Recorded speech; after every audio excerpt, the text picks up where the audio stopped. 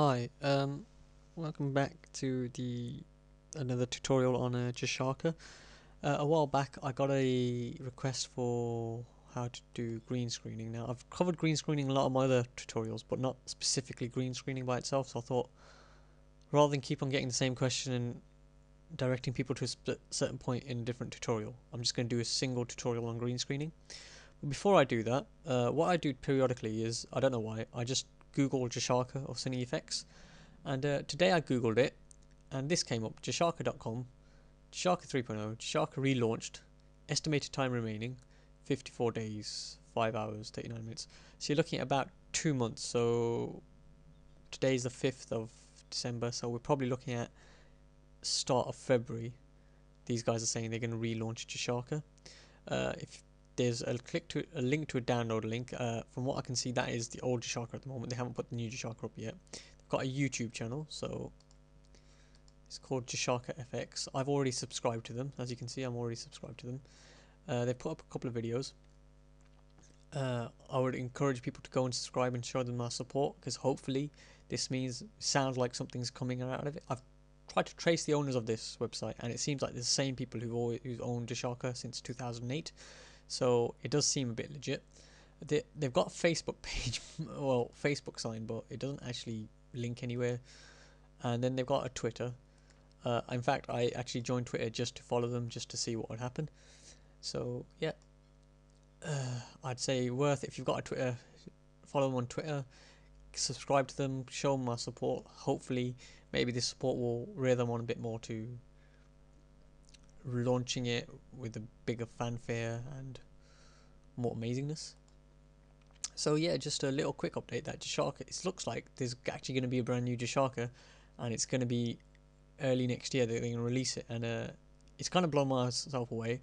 I have actually emailed them. This email address up here doesn't work, but I've contacted them via Twitter and YouTube, and basically I'm just trying to find out what features there are at the moment.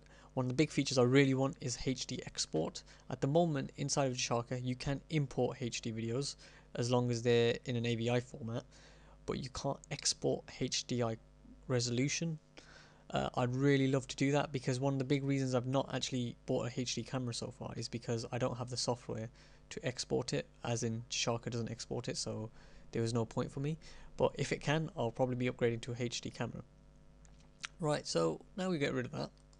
What I'm going to do is I'm going to go into Jahshaka and I'm going to load up my clips. So I've got a green screen clip and just a random picture I took while I was on a weekend out somewhere. This green screen clip, it's not anyone I know. Basically, there's a company called Hollywood Camera Work, and they do like courses in visual effects. And what they also do is they offer free green screen plates in 1080p and 720p. You can use them however you want, as long as I think you don't make any money off them or you don't host them. I'm not sure entirely. Well, basically, yeah, you can use the clips any way you want and post the results anyway. But they do ask to, if possible, to link back to them, and I am linking back to them because it's the easiest way. Like, I was gonna, for this original tutorial, I was gonna make my own green screen clip, and that's the reason it's been so long coming, because I just, to be honest, couldn't be bothered. The downside about these is that you have to know is that these are huge file sizes, huge file sizes, but they have loads of things. So like match move testing, so you could test this with Voodoo and Blender and Jahshaka to get a hang of match moving. If the new Jahshaka has masking capabilities, I'll probably be downloading a lot of these files and then showing you how to do, for example, masking capabilities combined with match moving to see how it goes. So I actually downloaded this one. I think the reason I downloaded this one was because it's the smallest file size at 99 megabytes. It's 1080p, so it's still very big, very big, but at 100 megs, as I said, it was one of the smallest file sizes there, so that's the one I used. So yeah, check them out. As I said, I'm guessing the courses are more like residential courses, so they're not really applicable to me because I'm in England, but definitely this website is quite helpful if you want to try out some green screening. So I've downloaded this clip from there. Now the clips come as picture files, but in Jahshaka, if you've seen my stop motion tutorial, all you have to do is click on the first picture trial. So here it says HCW locked backdrop 1, and that actually loads everything in sequence. My computer's going to be running extremely slow because my computer's about 6 years old, so it's only when HD was for consumers was really just coming out then, and obviously just this version of Jahshaka isn't that optimized. It's quite old as well, and the fact that I've got a screen recording software running, I don't think it's going to be working that well. But without further ado, let's get on to green screening. So the first thing everyone always does, they go to the keyer. So we click on keyer. Now, I will change the color scheme to make it easier for you if it makes you happier. Right, now I'll go to my key layer, and I'm actually going to drop on this. Basically, your key layer is your top layer. And then I'm going to go to my base layer, and I'm going to drop on my background picture. Now I'm going to go to CPU keyer, click on this. Now as you notice, as I come up here, on the top left hand side over here, you can see the color that I'm picking. So if I pick there, like that, it's got rid of most of it. Oop, base layers. And as you can see, my base layers come out white. It's not coming out. The reason is my base layer is too high in quality, actually, funnily enough. But we see a major limitation. Now, if we wanted to blend it in, even with this white background, there's very little we can do. We can kind of mess around with the keys here a bit and do that, but really, it's not really working that well. So what we're going to do is, we're going to cheat a bit. We've got a key here, which is a starting point. So we're going to go into animation layer. We're going to click on add layer twice.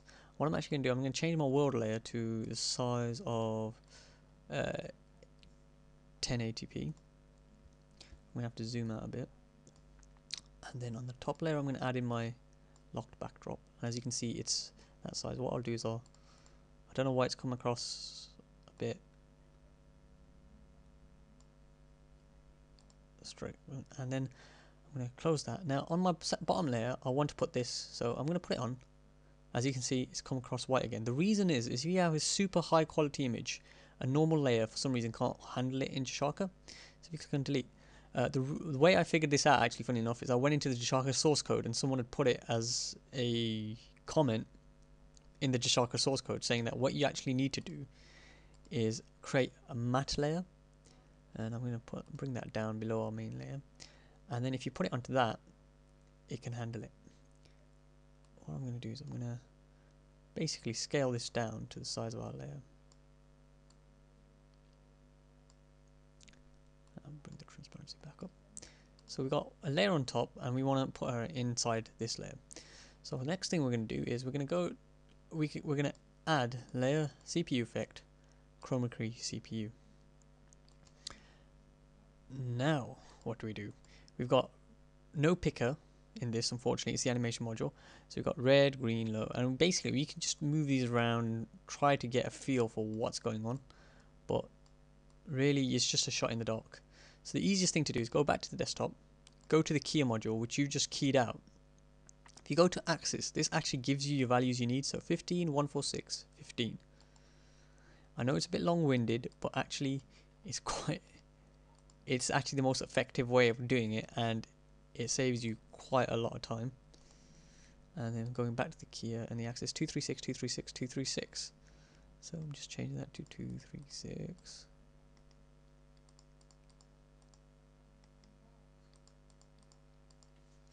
And there you go. It's actually virtually completely keyed out. Now all we've got to do is basically fine tune it. So we could to cut out more green, we just, and it's about balancing between the two. Theoretically, this would actually give you much more control, I think, if you're using something like more higher end software, but I'm not 100% sure on that, really, to be honest, unfortunately. So I'm going to bring that up as much as I can. I'm going to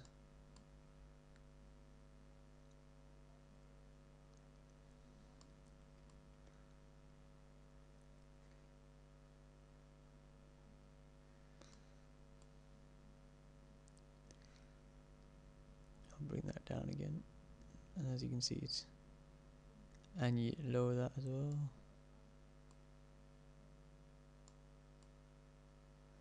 What you find is as you lower certain values, You can lower others a bit more, but that really looks like the maximum we can do with this.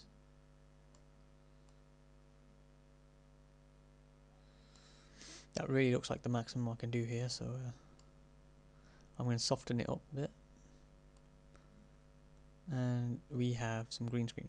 Of course, we have this horrible tint around here, and she does not fit in to what that says there. So we're going to add in some color correction, and this is basically where the animation module is why I would recommend you do any type of keying, because you can add in all of these things. You can add in your layer underneath, and it's easy. Like in the effects module, you can do chroma keying, but you can't add in a layer underneath to add your chroma key on top of, whereas here you can. So we're going to go to layers with our main layer, select on CPU effect and click on colorize. And now the background is a bit bluey and a bit more desaturated than this, so I'm going to bring down the saturation a bit.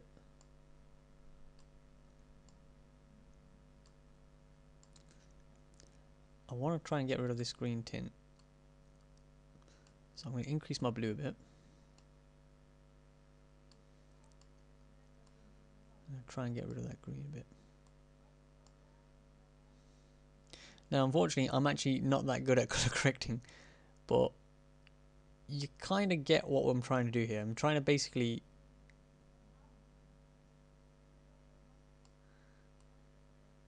match it to the background in such a way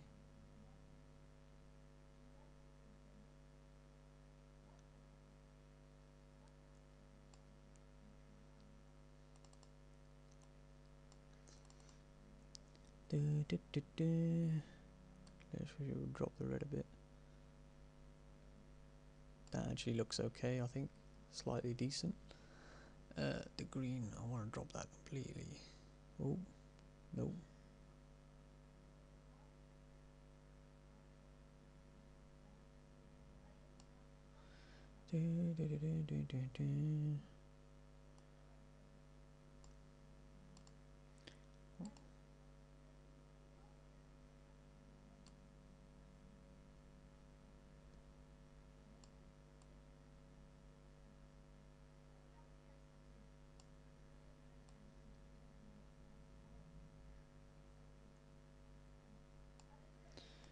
Okay, I'll just put that at 0.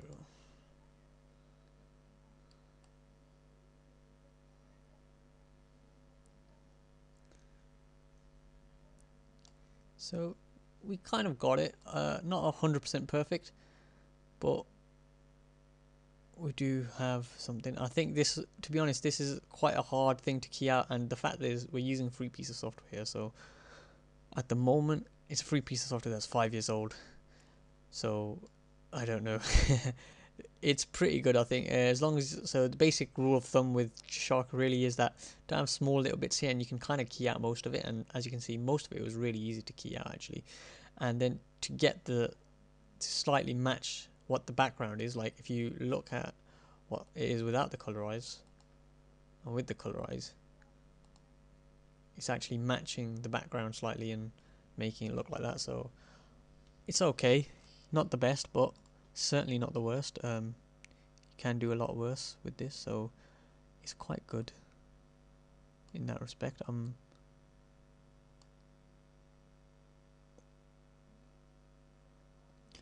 quite happy with that. I'm just trying out a few things. Some of the things I'm just trying out right now are just off the cuff. I'm just checking, but there you go, a quick tutorial on how to make a green screen effect inside of Jahshaka. As I said, if you're doing it yourself, you'd probably anticipate the fact that you wouldn't want some of this backlighting on here. So you'd set up your scene in a different way. You'd also spend a lot more time jigging around with this. You'd probably also colorize the background, or color adjust the background. So if you add CPU effect, wait for the computer to wake up. My computer is, oh, maybe it doesn't let me work. Okay, I think my computer's just freezing up a bit really, but Ooh, a bit too red there.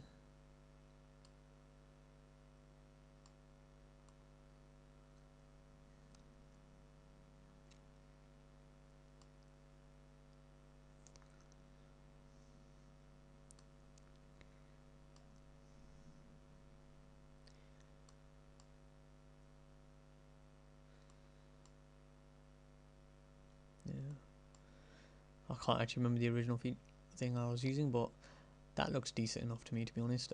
As I said, these fringes would just need a lot more work to be done on, and then I reckon eventually you could get rid of them. And as I said, if you color correct your background, you'd be able to get rid of them. I don't think I can do that right now because my computer's probably just being smashed to the max with HD keying going on, HD special effects going on alongside recording all of that in HD as well. But I hope that helps. Hope you kind of understand it. So just to quickly go over what I did is literally I added them into I added my top layer and my base layer into Jahshaka, into the Jahshaka animation module. Added a chroma key to the layer that I wanted to chroma key out. Then I went to desktop, went to keyer, and I actually added the same layer that I wanted to key out into here. So you don't actually need to add the base layer at all, to be honest. And then on my key, I clicked on CPU keyer. I used the dropper tool to select the green. Once I selected the green, then I went to the axis, and the axis actually shows you the RGB values, the low and the high, and I used them, moved them into the animation module in the chroma key section under controls, RGB low and high, and just added them into there.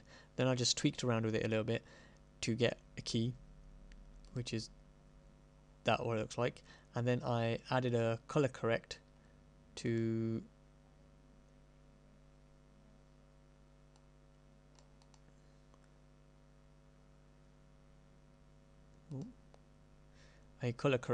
help blend it in with the scene a bit more. As you can see, that's all to do with artistic ability. I have virtually zero artistic ability, but I have a lot of technical ability, so I can figure out how to do things, but artistically I'm not that gifted. But that's basically the simple way of doing it. It's a very quick and efficient method of doing it, to be honest. Actually, I find it not too bad, and you can fine tune really well, especially if you've got a really powerful PC behind you. It's really easy to do, and I would recommend you do it. If you have any questions, feel free to email me. I will try to help you as best I can and as fast as I can. Thank you for watching, and goodbye.